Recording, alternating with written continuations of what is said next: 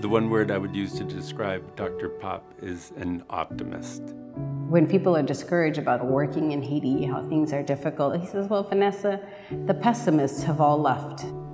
Only the optimists stay in this country. So if you're gonna stay, buckle up and just work hard as you can and make things happen. He has a favorite line. He said, "We didn't ask for it, but we got it.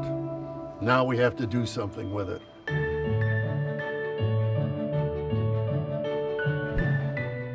GHESKIO is one of the leading health organizations in Haiti that's been addressing TB problems, HIV problems, cholera problems, and what have you. The first cases of AIDS were recognized by GHESKIO in 1982, and Dr. Pape was one of the first leaders to describe the AIDS epidemic. We've worked intimately with the Ministry of Health to turn around this epidemic. And we're one of the few countries in the world where the success story was so pronounced so early on.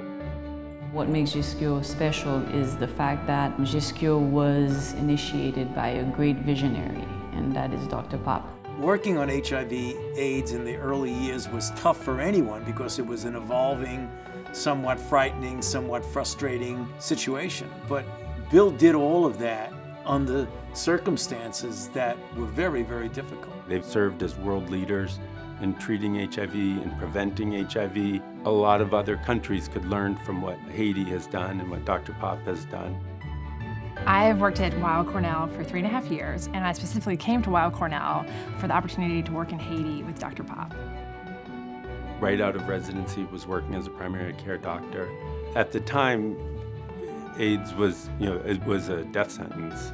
And then to go down and meet Dr. Pape, who was so positive and so optimistic and was talking about treating people and that we can fight this disease, we can beat it, was just inspiring. I've been working here for over 13 years. I have to say it's been a privilege to have the opportunity to work with Dr. Pape, to have him teach me how to keep high standards in everything that I am achieving. I feel that Dr. Pape had a huge impact on the people of Haiti, but also on the medical field. He introduced research in Haiti. Bill has been an incredible leader in the global health arena.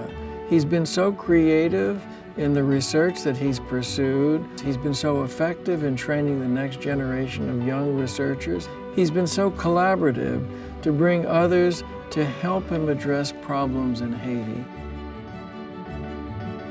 Just a few months ago, Dr. Pape realized that people were coming to the clinic, and if they had too long of a wait and they were hungry, then they would leave the clinic. And so he put coffee and like little sandwiches out for patients. I mean, this is 15 years after providing care. He's still wandering around the clinic trying to figure out how to do it a little better. Dr. Pape is, for me, a true visionary leader. He's clearly demonstrated over the past 3 decades that with minimal resources, he's been able to have a maximum of impact. Nothing suppresses him. He is truly a national hero. He is a quintessential clinician, a world-renowned researcher, and a great mentor and teacher. Dr. Pape exemplifies the best of academic medicine and best of Weill Cornell. Haiti is a very difficult country, a very poor country. It's a very poor population, and there is a lot of migration also. Bill Pape and GHESKIO have had to react to unimaginable disasters. Obviously, the biggest that comes to mind is the earthquake. I remember after the earthquake, everything was destroyed, and he said, "This is an opportunity to build it better than it ever was."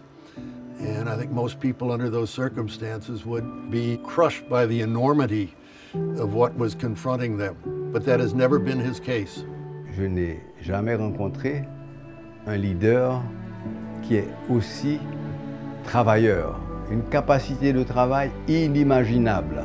He's a fantastic guy.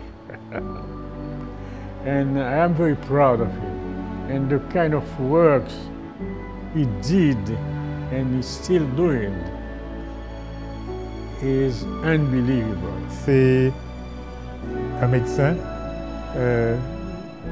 qui aurait pu très probablement être un grand médecin à New York à Cornell University, mais qui a préféré se mettre au service de la médecine haïtienne, de la population haïtienne. Pour moi, c'est un grand médecin, c'est un grand homme, un grand haïtien.